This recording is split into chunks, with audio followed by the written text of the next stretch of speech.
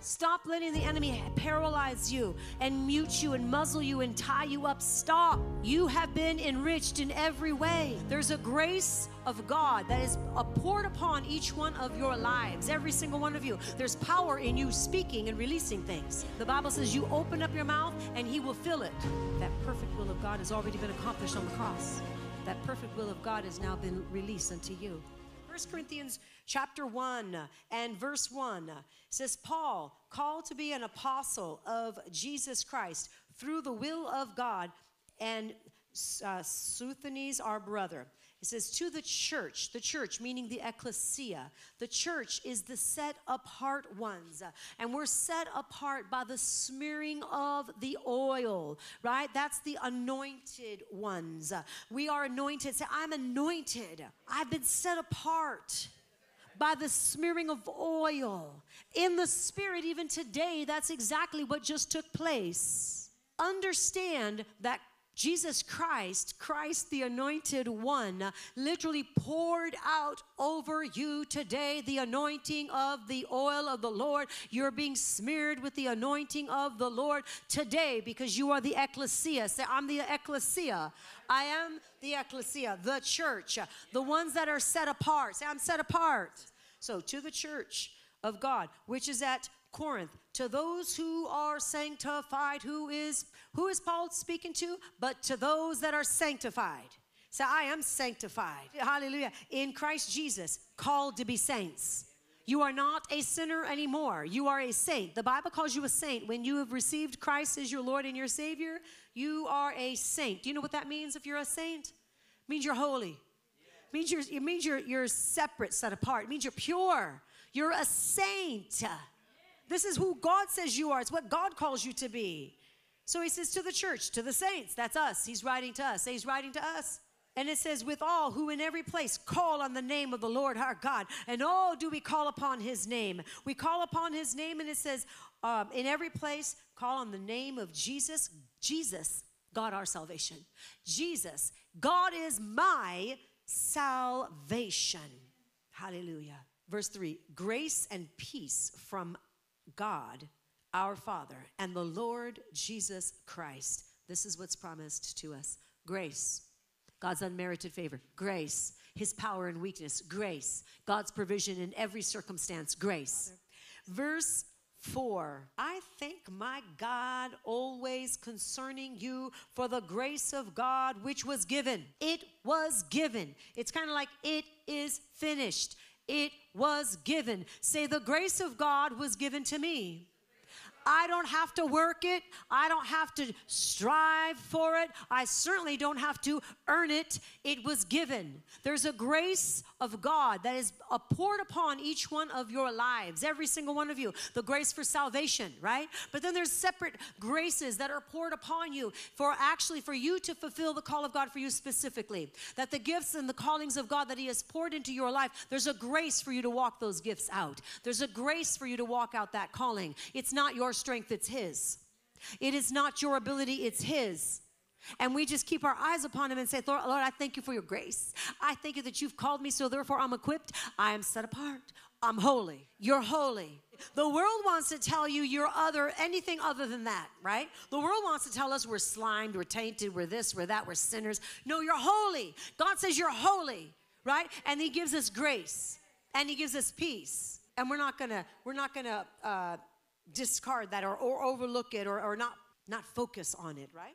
So verse 4 again, it says, I thank my God always. I thank my God always concerning you. One thing that I would encourage you to all do is throughout the week is thank God always for those that come and fellowship here at this church. Thank God for them. As you remember them throughout the week, thank God for them. That is what Paul did. I thank my God always concerning you for the grace of God which was given to you by Jesus Christ, that you were enriched. Hallelujah. Which means you've been made stronger than you thought you could. Stronger, wealthier. To be enriched is to become stronger. It's to increase. To be enriched, it's to increase. It's to become wealthy, to increase in strength. You've been enriched, it says, in every way. See, the enemy wants you to think that you've been enriched, sure, but not in that one area. No, that's a lie. The enemy wants you to remember to focus on that one area that is very difficult and say, well, you haven't been enriched in that area. That's a lie.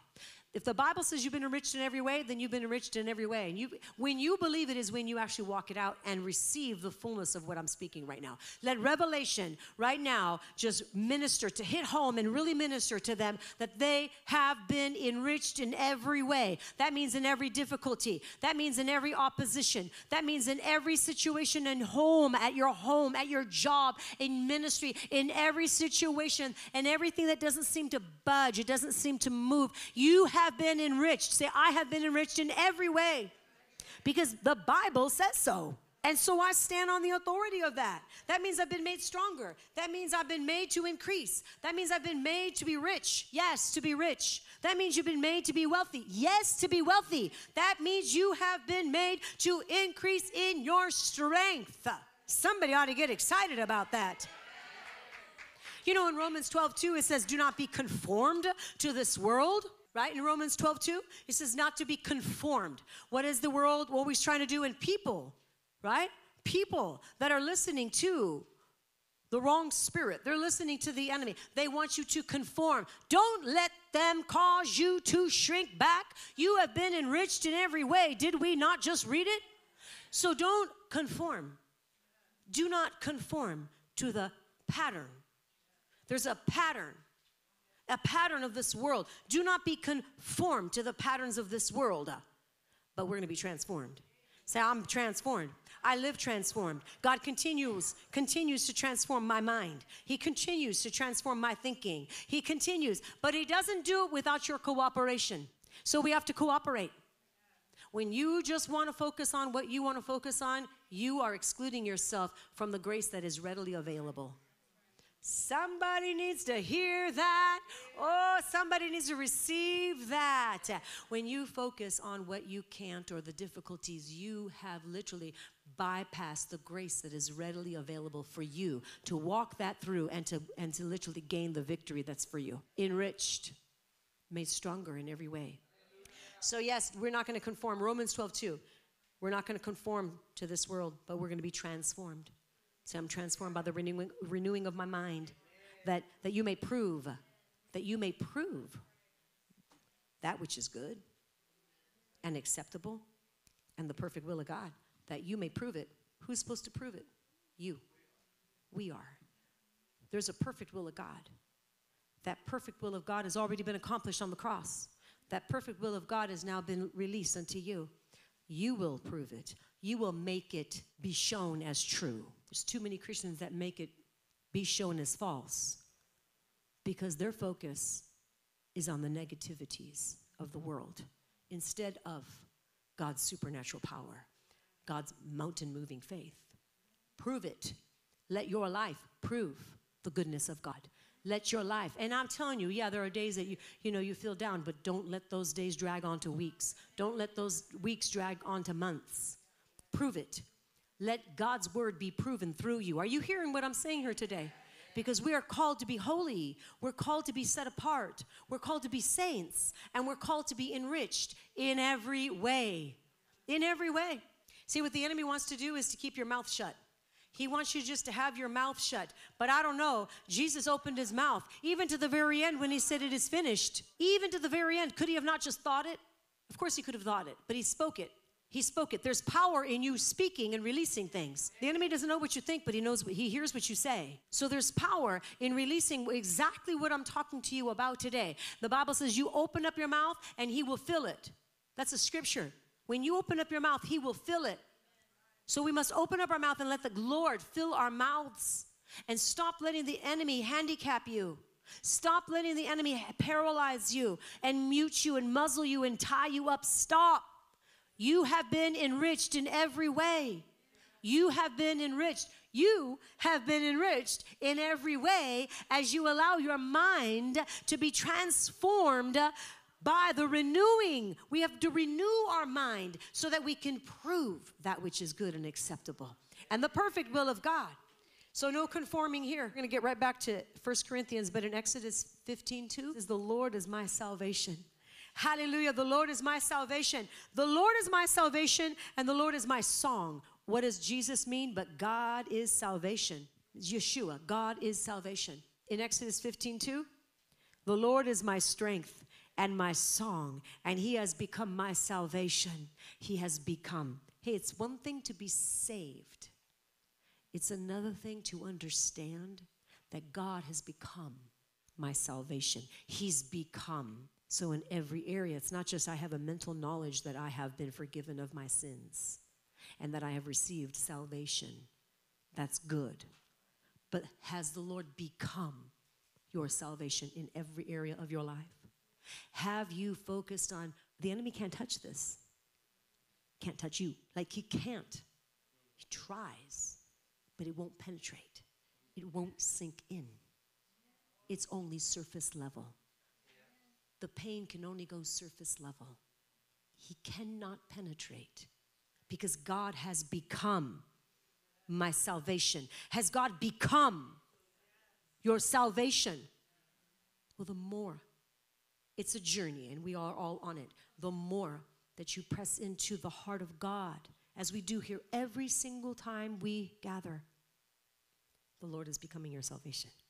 You're starting to encounter him and experience him in ways that you didn't even know possible. You're pressing into more to the heart of God for you. And you're seeing God's faithfulness. You're seeing God's faithfulness. He is faithful. The Lord has become my salvation. I want you to say that with me. The Lord has become my salvation. We're gonna read that whole scripture in Exodus 15:2. It says, the Lord is my strength and my song. The Lord is my strength and he's my song. And he has become my salvation. He is my God, and I will praise him. Amen. My Father's God, and I will exalt him. Amen. Oh, look at this. Look at this scripture. I just want to stop right here for a moment. The Lord is my strength, and the Lord is my song. And it says, and I will praise him. He's my God, and I will praise him. Praise breaks the yoke. Praise will break every yoke, every burden. But it doesn't stop right there. Yes, praise breaks the yokes, the burdens, the heartache, the difficulty, the oppression, of course. But then it goes further, and you become like super strong because God, who is your salvation, now equips you. It's like it's a spiritual thing where all of a sudden now you just know that you know that you know that nothing can stop you. Nothing can stop the will of God in you. Nothing can stop what God has started in you because you won't give the enemy that time of day. The Lord has equipped you. So when you praise, there is not just a yoke that's released, but there's something that's released of you going forward, you advancing, of you literally tearing down strongholds, even the strongholds that you didn't even currently see, but you become equipped. And when you walk out of this place and you walk into another, then therefore the enemy sees that you've been with Jesus. He sees there's a supernatural strength upon you. You may not even be aware of it, but the enemy sees there's an anointing on that individual. They've been with Jesus. I can see that they've been with Jesus. I can see that they understand that God has become their salvation, that no weapon formed against them will prosper. I can see, the enemy can see it. You may not even recognize it. You may not, but the others can see it. But here's the key. You keep on getting filled. You keep on pursuing God, is the way I'm speaking of today. You keep on understanding that God is becoming your salvation. Then therefore, you will see it. Therefore, you are being equipped and empowered. Therefore, it's not just others that see it, you know it. There is an authority that rises up on the inside of you. You know it. Say, I know it. I know it now. I know it. What do we know? What are they talking about? What we're talking about is we are God's favorite. What we're talking about is that we are God's chosen mouthpieces. We are his favorite. We are his vessels. We are anointed. We're separated from the world. Nothing is that the enemy tries to throw your way is allowed to even enter in because we won't let it. because we know that we belong to him. We know that we've been marked out, set apart, and holy. We're holy. You're holy. Vessels that bring him glory and honor. Separate from the world. Amen? Glory to God. I get excited about this. And Psalm 28:7 says, the Lord is my strength. The Lord is my strength and the Lord is my shield. Oh, he's our shield. My heart trusts in him and I am helped. Does your heart trust in him? My heart trusts in him and I am helped. Therefore, my heart, it greatly rejoices, and with my song I shall praise him. Again, we get back to the song. Our song, our mouth, our voice, the words that we speak, that we sing. Let your praise go forth and break every wall. Hallelujah. Let's go back to 1 Corinthians chapter 1 and verse 5. I said that you were enriched in everything by him. You are enriched. We focused on the meaning of that word enriched, right? It says you are enriched in everything by him. In all utterance and in all knowledge. Utterance, what you speak. Knowledge, what you think. You're enriched. Don't let the devil have any access. You are enriched by the Lord in everything that you speak and in everything that you think. Thank you, Father. Even as the testimony of Christ was confirmed in you. And how did they overcome? By the word. By the word of the Lord. By the word of the Lord, right? And by also by the blood of the Lamb. So we too will overcome in the same exact way in Revelations 12:11. So your testimony, the testimony of Christ was confirmed in you. Paul is writing to the church. Sometimes people go, oh, this is the greeting.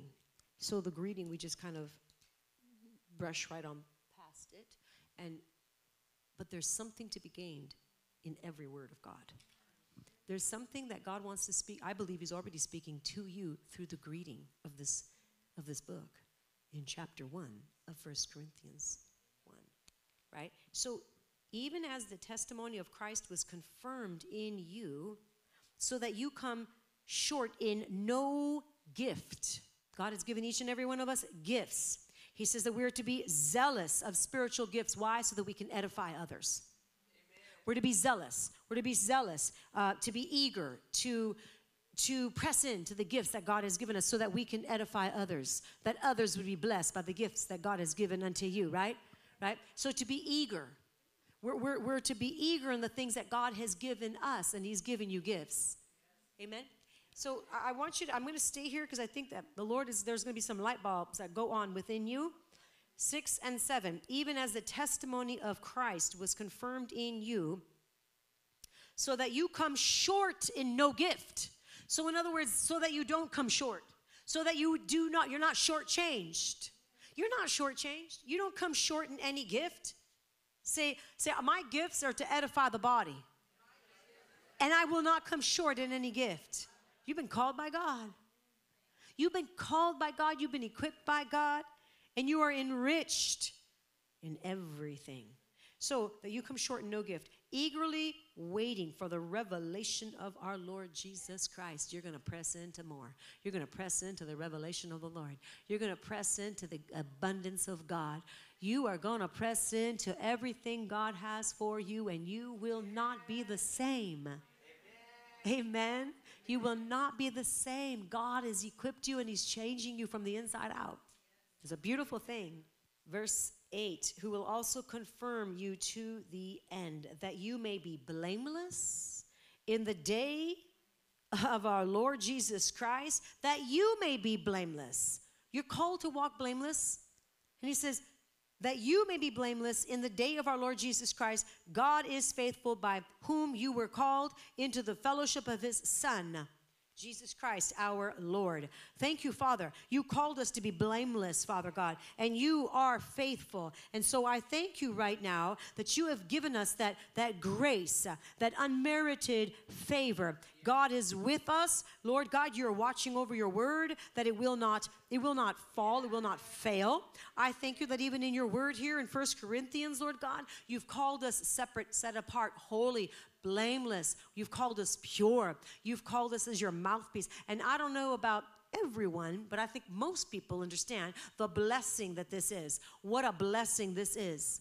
When you know your identity in Christ, when you know that you've been called by the maker of heaven and earth, when you know that God is truly your forward guard and your rear guard, when you know that God is not against you, church. 2 Corinthians in chapter 9, there's a portion of scripture here that I'm going to read to you. We're called to have abundance in all things, right? So we're going to read some of this, but I want you to look at verse 11. It says, while you are enriched. Yeah. Right? While you are enriched in everything for all liberality, which causes thanksgiving through us to God. Enriched. Clearly, that's the word for today. See, you will always be enriched and rich enough to be generous at all times. You know, he gives power. He gives us power to get wealth. Deuteronomy 8:18 says he gives us power. He gives you power to get wealth. In 2 Corinthians 9 and 11, it says, you are enriched in everything which causes thanksgiving. Enriched means to be rich enough to be generous at all times. You will always be rich enough to be generous at all times. I want you to think about the word of God right now, which promises you success. Every single one of you. The word of God promises you success. There are some people that believe that we're supposed to remain poor. There's a gospel, a false gospel that is, and it believes, and it's a teaching that people give, that it's good and it's to be expected and embraced to remain poor. Like it's a good thing, you know. What's good is that our hearts remain faithful to him. That's good. What's good is no matter how much you have, you're thankful and you remain grateful to the Lord. And you always keep a heart of giving and of gratitude. That's what's good, and that's true. But God promises us success. He promises us increase. He promises us wealth, and it's not a bad thing. It's a good thing as long as your heart remains pure. It's always about the heart. The issue is really about the heart, right? So here in 2 Corinthians chapter 9, I'm going to start in verse 8. Well, no, I'm going to start in verse 6. Let's go up. Verse 6. So verse 6. But this I say, he who sows sparingly will also reap sparingly, and he who sows bountifully will also reap bountifully. So let each one give as he purposes in his heart, not grudgingly or of necessity, for God loves. Yeah, say it. God loves a cheerful giver. He loves a cheerful giver. They'll be like, okay, well, I just want to. No, he loves a cheerful giver. Lord, what can I give you today? What do I get to give you today? That's cheerful. In verse 8, God is able to make all grace, which means favor, abound towards you, that you always, having all sufficiency in all things, may have an abundance. That you would have an abundance. Amen. Because God is able. Say, God is able to make grace abound. God is able to make his grace abound to me so that I always have enough and abundance. Amen. Not even just enough, an abundance for every good work. Verse 10. Now, may he who supplies seed to the sower and bread for food supply and multiply the seed that you have sown and increase. May he multiply and increase. Are you looking right now at these verbs in this portion of scripture? Multiply, increase. God wants you to multiply and increase. He wants the seed that you have sown to multiply and to increase the fruits of your righteousness. Then we go back to verse 11. While you are enriched, remember what that word? Made wealthy, made rich, made strengthened in every way. Remember, you will always be rich enough to be able to be generous at all times because you're enriched. You're enriched. Verse 12, for the administration of this service not only supplies the needs of the saints, but also is abounding through many thanksgiving to God. While through the proof of this ministry, they glorify God for the obedience of your confession to the gospel of Christ and for your liberal sharing with them and all men. Liberal sharing. Faithfulness to the Lord. We have been enriched in every way. We have been made to walk in abundance and to believe and to expect that God will multiply, that God will increase, that God loves a cheerful giver. Thank you, Lord. I'm just going to read a few scriptures in 2 Corinthians 9:8. We just read that you will be abundant in all things.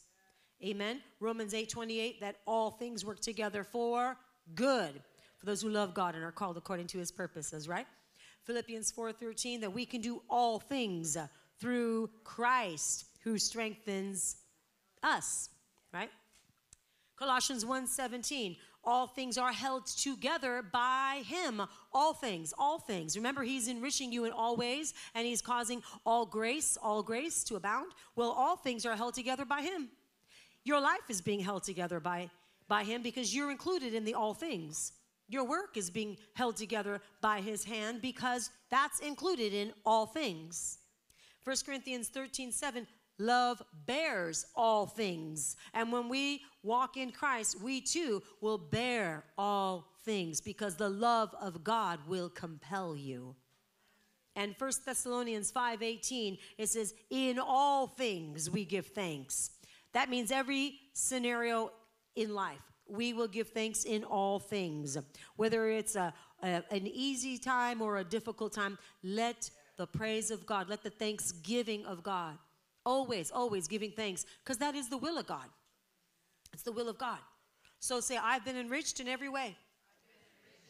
I've been made rich, wealthy, to be a blessing. It's a spiritual law, you guys. It is a spiritual law. When we come into agreement with the word of God, which of what we're reading, preaching, decreeing right now, when we come into agreement with the word of God, we will see it come to pass. I've already spoken to you, Job 22:28, that you will declare a thing. You will decree a thing. You will speak forth a thing. You will speak it out. And as you speak it in alignment with the word of God, of course, you will decree a thing and it shall be established for you. It shall be established. That means it has roots.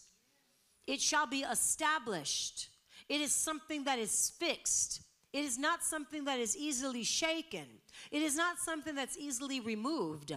It becomes established. When you speak the word of God, even the word of financial blessing, you become established. Your life starts to take on this nature because you're speaking into existence that which you do not see yet. It's a spiritual law. It's a principle. Just as God said, let there be. Let there be light. And there was light. When we come into agreement with the word of God, and Job 22:28 tells us that you shall decree a thing. You shall decree a thing, and it will be established for you so that light will shine upon your ways. So you know exactly how to walk. You know exactly where to go. The light of Christ shines upon your ways. Amen.